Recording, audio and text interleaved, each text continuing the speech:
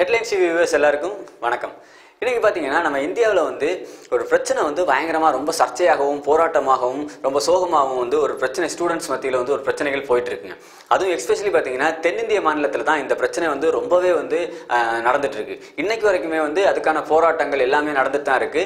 அது 2 நாள் முன்னாடி கூட ஒரு சோகமான சம்பவம் நடந்துச்சு, அதுவும் எல்லாருக்கும் தெரியும். ஸ்டூடெண்ட்ஸ் மத்தியில் ரொம்ப மன உளைச்சலையும் ஏற்படுத்தி இருக்கிறது தான் இந்த பிரச்சனை.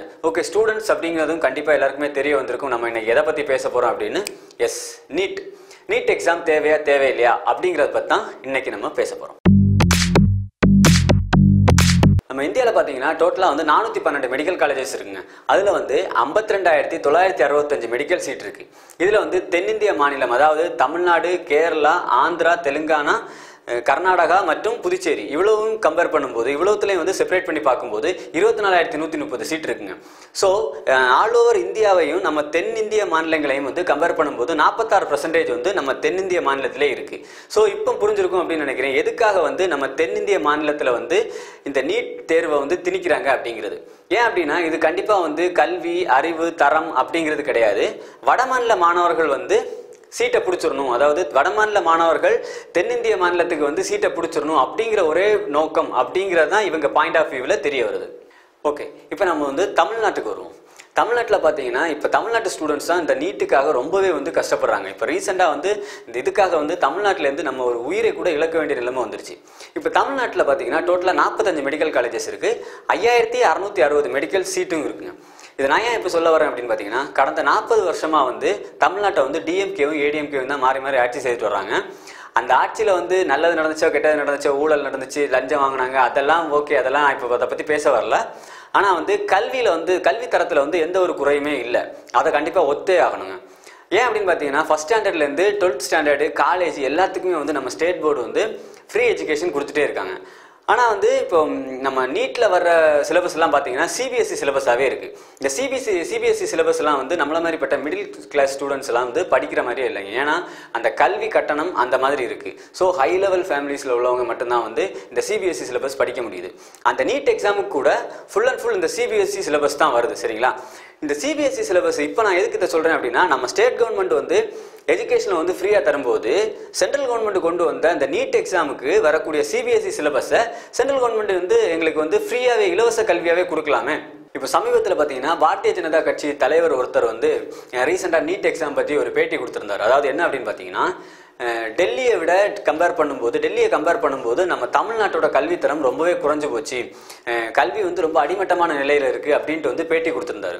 அதாவது என்ன கேட்குறோம் அப்படின்னு பார்த்தீங்கன்னா, எந்த வகையில் டெல்லி ஸ்டூடெண்ட்டை விட நம்ம தமிழ்நாட்டு ஸ்டூடெண்ட்டு குறைஞ்சு போயிட்டாங்க அப்படிங்கிறதான் கேள்வி. அது மட்டும் இல்லை, இப்போ ரீசெண்டாக எல்லாருக்குமே தெரிஞ்ச ஒரு எக்ஸாம், பீகாரில் ஒரு எக்ஸாம் நடந்துச்சு.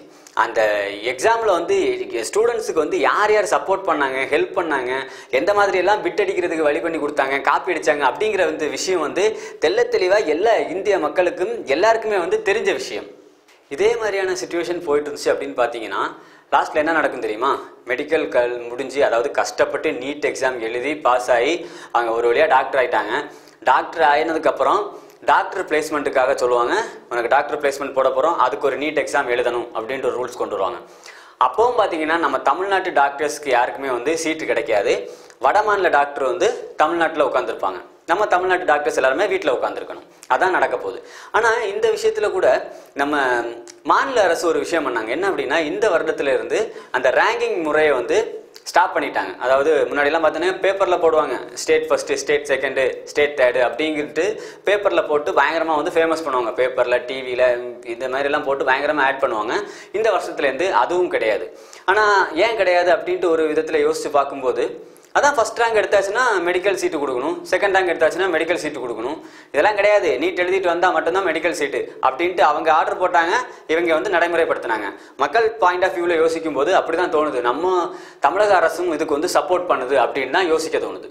இன்றைக்கி நம்ம தமிழ்நாட்டில் இருக்கிற மேக்ஸிமம் டாக்டர்ஸ் யார் அப்படின்னு பார்த்தீங்கன்னா, கண்டிப்பாக இந்த ஹை ரேஞ்சில் படித்தாங்க இல்லைங்களா, அதாவது சிபிஎஸ்சி சிலபஸ்லாம் படித்து ரொம்பவே செலவு பண்ணி படித்தாங்க இல்லையா, அவங்கெல்லாம் கண்டிப்பாக தமிழ்நாட்டில் டாக்டர்ஸாக கிடையாது. அவங்கெல்லாம் யூஎஸ், யூகே, ஆஸ்திரேலியா அப்படின்ட்டு செட்டில் ஆகிட்டாங்க.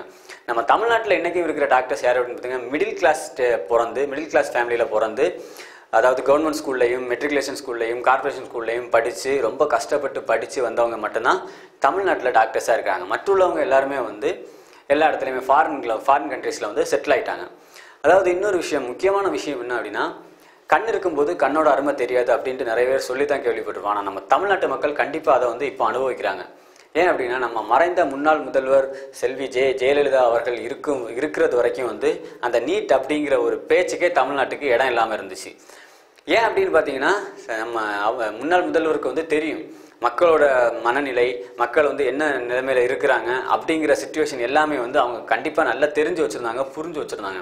அதனால தான் அவங்க இருக்கிறது வரைக்கும் அந்த நீட் எக்ஸாமுக்கு வந்து எக்ஸாம் அப்படிங்கிற பேச்சுக்கே இடம் இல்லாமல் இருந்துச்சு. ஆனால் அவங்க எப்போ வந்து அவங்க மறைஞ்சாங்களோ அதில் இருந்து நம்ம தமிழக மாணவர்களிடம் நீட் அப்படிங்கிற ஒரு திணிப்பை திணிச்சு ரொம்பவே கஷ்டத்துக்குள்ளாக்கிட்டாங்க.